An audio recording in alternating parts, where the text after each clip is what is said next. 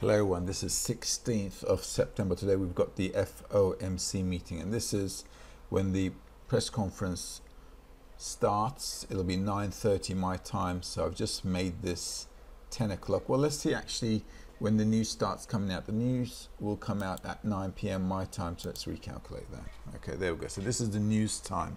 So as you can see, we've got the geometry here working. Neptune, Jupiter, Mercury. Also Sun trining Jupiter, Pluto, Saturn, Pluto, and then Mars squaring the Saturn, Mars being retrograde, Saturn's retrograde, Pluto's retrograde, everybody's retrograde, you know, all the ones involved here anyway. And Neptune's also retrograde. So all of these planets are retrograde, so this is going to be double the impact. So today, if you take a look at the chart, let's go to, this is 9 o'clock, so the market's going to have some, let me see what kind of projection. By the time they do their statement and everything, let's recalculate, the market will have a good attitude to it today. So we should see the market closing higher. Okay, this is what the market's going to look like. It's going to close higher, with the Moon, Jupiter, Sun, Saturn, and also Saturn, Mars squaring. This is a top limit. So this has all the, let's see when the Moon's getting, when the Moon's going to start separating. So that's going to be at 2 a.m. So by the time we get to 2 a.m., let's make it 3 a.m., 2 a.m., 3 a.m., this thing should be at the top for those who are trading with a forex broker. If you don't have a, if you're trading a mini, it's 24 hours working. So as you can see, by 2 a.m., okay, we should be somewhere at the top there. Let me bring in the clock. Let's take a look at the clock. So this is the clock right now. Okay, so let's stop that. Let's take ourselves to 10 p.m. 10 p.m. there. So as you can see here, we're about here where we should actually be, let me do this in a civilized way. Oops, where are you gone? Where are you? Here we go. So let's go backwards a little bit. So first of all, as you can see, the market, okay, let's see, by the time it's, let's bring it to now and I'll just read the whole thing. Save us a lot of trouble. So it's 11 a.m. my time right now. Okay, so we should have the market moving up as at right now. 11 a.m. my time is, what is it, 4:07 a.m. New York, and was it in London? Right now it's 9:07. All right, so the market should be pushing up with the Moon, Uranus, and we've got the Sun and Saturn. This is going to push us to a nice little limit up there at the top. So with Mars, we're going to then have a turning point. Okay, because Saturn's going to limit us up. So as you can see here also, we've got Jupiter and Mercury 17th. This is going to be exact at 1:30. So this is going to have an impact on the sky as well today. So by the time the market moves on, as you can see from here onwards, the market should bring us to a high level around there. Okay, around there. And then we should start turning there. All right, so this should be your turning point. So around 1 a.m. okay, from it'll be 1 a.m. when the new bar opens it in my time zone. So when the market is around 12 to 1 a.m., this should make a top when the market's closing. So when the market is closing, we should be at a top. All right, during the Asia session, the market has the option, because it's Moon conjunct the Sun. Okay, so this has got some room. It might just tip up a little bit with Moon. Oh, come on. Where is it? Let's do this. Moon trining Pluto. Okay, and that's going to be over by the time we get to where Sun and Moon conjunction will be over as well. When's that going to be over? That's going to be over there. Okay, so by the time Mercury is at midheaven, the only thing we should be left with is Moon trining Saturn, Sun trining Saturn. Okay, and that should be pretty much game over. Now this is going to be 2 p.m. tomorrow, so that's going to be when just before New York opens on the 17th.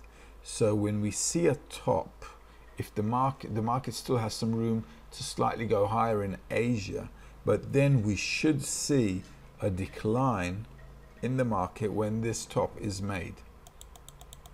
Okay, so when we're about there, and things are going to start turning pear-shaped. All right, and then what we have is Mars squaring Saturn, and also this Sun trining Saturn, and the Moon is pretty much empty, no aspects there, and this will be taking over. Now from there on, Moon quincunx Mars. That should be a sudden move. Okay, so that should be a sudden move when? Around 5 p.m. my time. That's going to be around 10 a.m. New York time. Okay, so then we'll see that the market will start to head south. Okay, and there you go. Moon once again conjunct to the Sun, now opposed by Chiron, who's also going retrograde. Chiron is going to adjust the market, and that should bring us to a further down. Then Neptune and Mercury. This is going to be September 18. Neptune and Mercury, being exact on September 18, could be quite good for precious metals. Okay, we might find ourselves at a bottom on the 18th for precious metals. Then we've got geometry coming into play. Now, Moon, Uranus, and sextiling Venus. This is on the 18th. So on the 18th, if the market has a bit of a head up, which I think it might do, it should short again around what time? Around 2 p.m. once again, so just before New York opens. And then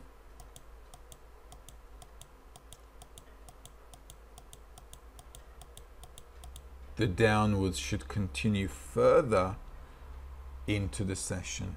All right, so the market should push further down into the session with Mercury, Pluto being square, and Moon and Jupiter also being square. So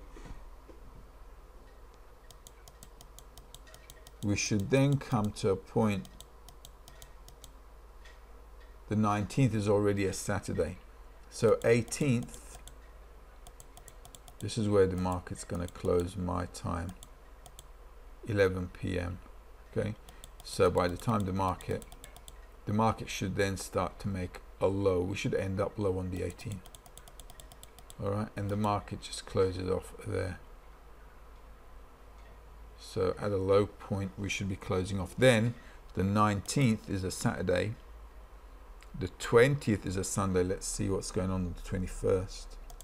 Let's do 21, and let's make this 01 a.m. That's where we're going to be. All right, so now we've got a T square. Now that's also nice. You see how this geometry is going to be working together on the 21st. Now look, Mercury and not Mercury, Neptune, Moon, Neptune, Jupiter, and Moon, Jupiter. So this is going to be a turning point. So we'll probably have some bottom. We'll probably see a bottom with oil, with gold, silver, with Neptune, Jupiter in play. Also, I'll tell you what's going to be interesting, the Mars and Saturn together as well. That's going to be on the that's going to be exact on September 30. But this T square plus this indicates that we're going to come to a bottom where we need to start buying. All right. So when will this happen? This is the 21st. So as you can see, it's 3 a.m. So the market is moving. Then we've got, you can see a few things there. Mercury squaring Saturn, opposing Mars. Mars squaring Saturn, and Mercury squaring Pluto. So this whole T-square thing has got the major planets, Mercury, Mars, Saturn, Pluto involved. So with the indices, with the businesses, all right, so Pluto and Saturn especially, they're going to be giving us those limits. So the market will probably, with this whole T-square thing, let's see when this will take into effect. This is going to be important around 8 a.m. my time. So between 8 and 9 a.m. my time, which is GMT plus 3, we'll probably have a support or resistance where you want to take trade again. Plus, there you go, Jupiter and Venus here. Okay, Venus and Jupiter, it's going to be exact on September 22. So on September 22, we should be at a place where we want to buy. Moon, Sun, sextile, it's not going to be that, something amazing, but still, it's related also to Saturn. So we'll probably come to a bottom where we're going to come to a bottom limit where there's going to be some value in buying. And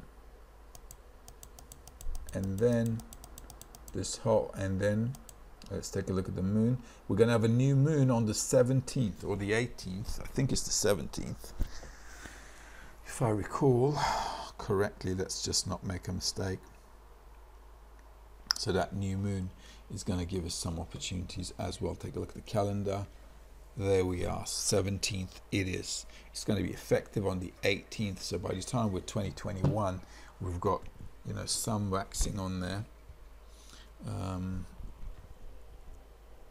that's the 21st. So around the 21st there, 21st, 9 p.m. around my time, we might see some bottoms, all right? And those bottoms should give us some opportunity. The market will carry on into the 22nd, easy going, and probably when, 11, it'll give us another opportunity to buy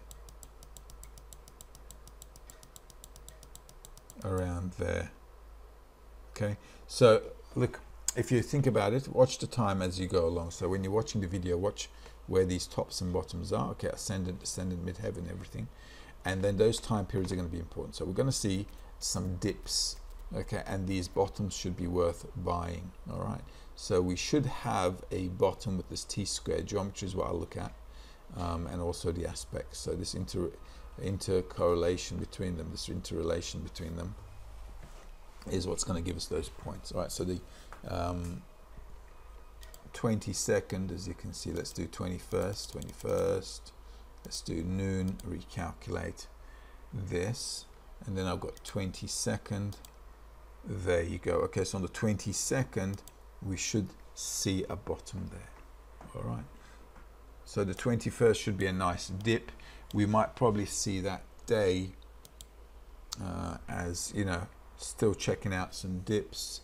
Monday is going to be holiday in Japan, and next week we don't have a lot of events at the moment, so this week is all the news we're left with right now. So on the 22nd, when we see this T-square, this is going to be important, and these are going to be, as you can see, Mars, Saturn's got some time to go. Mercury and Saturn, that's going to be exact on the 23rd at 1:40 p.m. So this is like slightly before New York opens up, so we should come to the bottoms on the 22nd, and the market should start picking it up on the 23rd when this thing really breaks off, this aspect breaks off.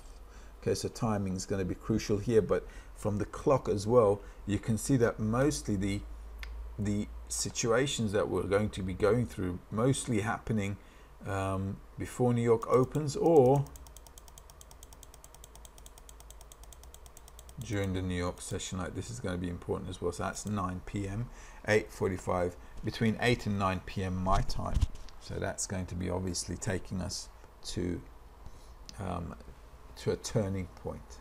Okay, so this T-square is going to be worthwhile watching. So most markets next week should find some bottoms. This will give us an opportunity to do some shorts today when the market closes off with the indices, and looking to short the indices in the Asia session as well.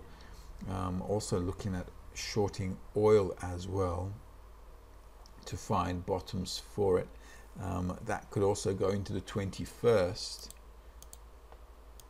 Okay, the 21st, as you can see here, with Venus, Neptune, Jupiter making a yod.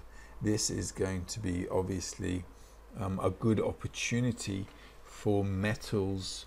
It's going to be a good opportunity for oil to be at bottoms. All right, so from there they might find some breathing space in going up. Also for gold as well. Now let's take a look at the 16th. Okay, or let's make this 10 p.m. there. Okay, there you go. All right, let's take a look at the helio as well. Now helio is going to be important. Why? Look, helio is important for commodities, and for many things in the world actually. So if you take a look at this, Chiron and Mars being conjunct, and Mars and Chiron going to be conjunct on the 21st. So this is already telling us a strong adjustment level on the 21st, right?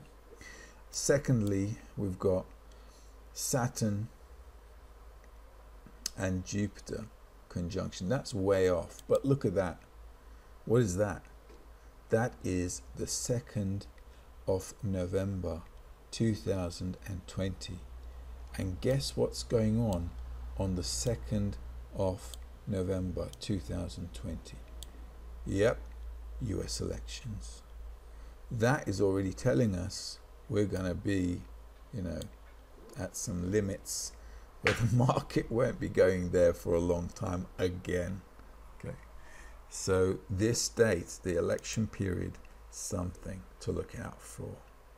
All right, and that's, let's get back to geocentric. So today we'll have some tops, like I said, on the indices, and when you get to the 21st, okay, 20th, so we've got 19, 20, 21st is a Monday. Let's recalculate. Let's make this noon recalculate. We've got a nice yod here, so some markets will start turning. Okay, they'll make a bottom and they'll start turning with this. Okay, so this will be a bottom for some markets. Yod, Neptune, Jupiter, Venus, showing us that there is value in buying commodities. And as we move forward, I also want to just check out, that was the helio. I just want to check out the helio for the 22nd as well, where we've got, there we go, Venus 150, Jupiter. So now we've got some turning points, and on the 22nd there, let's do this, 22nd noon, recalculate here.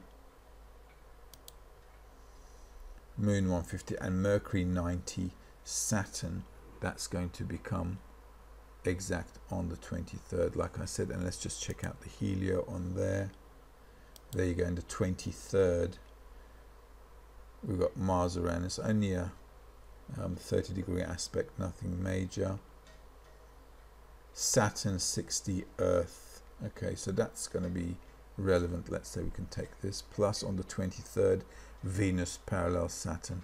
All right, so that's also something to keep in mind. Venus parallel Saturn there, and Venus parallel Jupiter on the 22nd there. So these are going to be bottom limits as well. So next week we'll see bottoms to buy. This week we'll see tops to sell. We'll go to the bottoms and then we'll go the other way. All right, hope that helps. Astrology and trading together. So there you go. We always said we were going to go up, so no surprises there. We've got room, and then this is going to be probably our resistance level here today. As you can see, having technical analysis as a tool as well is going to be a good, it's a good tool for us, because this is where you're going to start coming up to, and then the market will short off. That'll be about 56.55. I'm at the US 500. 56.55 is 3,454. 3,454 is around here. So if we do this in Asia, okay, 3,450 region there. If we do this in the Asia session, and today we'll be looking to short it in between these two ranges, but 3,454 looks like a good level, and I'll just put a mark there. Okay, so this zone is a nice sell zone. If we see the market up here, and if it stays up here in the Asia session as well, when I'm trading, this is where we'll want to short this off. All right, and then this could take us back to a double bottom. Okay, so that double bottom is going to be about what, 3,300 round here. Okay, so 3,311, 3,300. All right, so we might see the market popping its head back down to here again, and if it does that, fine, no problemo. Okay, all we have to do then is just and just then next week, if we pop our heads down here or slightly lower with divergence, then we'll be looking at buying, won't we? Okay, so it'll be popping its head back down. Even to the channel is great. We'll have a divergence probably if we have a double bottom or slightly lower, and then we'll head back up again. And then the market should come, by the time we get into the US elections, we're either going to come to a double top or slightly higher. If we do both, in any case, at that time we'll still evaluate obviously astrology, but then that's the time when we're going to be shorting it off. All right, hope that helps. Have a great day already, and if you're interested in learning astrology and trading with technical analysis together, right, so if you want to bring them together, if you want to learn them together, this is probably the only website where we teach a concrete methodological, a nice straightforward step-by-step methodology, logical and scientific, with technical analysis. Then you can really start to use things together, and that really make your trading successful. Well, this is also the PST indicator. This is my personal indicator. I had this indicator made for myself, so this is based on how I trade. As you can see, the indicator is also like a price bar, but it's not a price bar. So as the market goes up, we've got certain levels where we want to integrate ourselves to technical and and the indicator, and all the indicator has price levels as well. So I don't want to be just selling off anywhere. I understand where I want to sell off. So when the price and astrology meet, okay, so when this guy meets with the hours and the times, with the Astro clock, let's say 8:45 p.m. my time on the 22nd, and we end up in a low on the line somewhere, then we start buying. And today, for example, the 16th, if I take it and we go up to when the news is going to come up, because we understand we're going up with the news until the closure at least. So the market's going to close at 11 my time. As you can see, this time period is going to be important. So we'll probably be around the top level by 9 p.m. my time. They'll start talking, and that top should be right about here around 1 a.m. during the Asia session. When the market opens up at 1 a.m. we should be at a top, and once we flip over, once we get to this level around 2 a.m. in the Asia session, we should already be at an adjustment level, ready to short it off, with Chiron at midheaven, Mars coming to square Saturn, and Uranus coming towards the top to show us a point of change. And then that should be activated, as you can see. All right, so we should have a nice turning point there. And with Saturn and Moon, as you can see here, Moon conjunct the Sun, and also Saturn trining the Sun, there's going to be an extra impact there. So this might push us to lower limits once again, just tipping us down. But this process, as the market moves on, should take us to limits. Okay, once we're there, let's see here. And also lunchtime, like I said, is going to be important, 1 p.m. tomorrow.